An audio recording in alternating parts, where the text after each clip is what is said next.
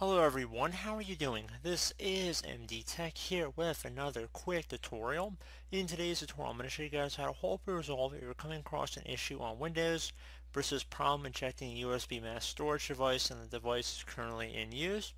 So this should hopefully be a pretty straightforward process here, and without further ado, let's go ahead and jump right into it. First thing I would do is open up File or Windows Explorer, so you can just open up through the Start menu or just open up through the taskbar icon.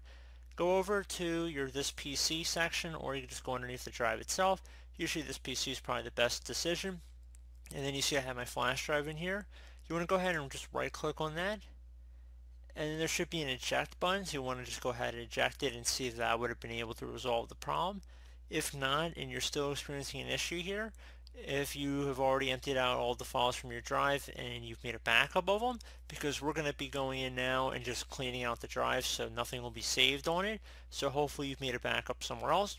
So we're going to go right click on it now and then left click on format again once you've already made your backup. And then you want to go select the start button. Please note, you're going to get this little pop-up here again. Formatting will erase all data on this disk. To format the disk, click OK. To quit, click Cancel. We're going to left click on OK. It's a pretty small drive here, only about 50 megabytes, so hopefully it shouldn't take too long. If it's a bigger drive, it'll take a little bit longer. Once it's done, format complete, click on OK. You should be able to close out of here. Hopefully at that point you'll be able to eject the drive without any issues, and that should hopefully be about it. So as always, thank you guys for watching this brief tutorial. I do hope I was able to help you out, and I do look forward to catching you all in the next tutorial. Goodbye.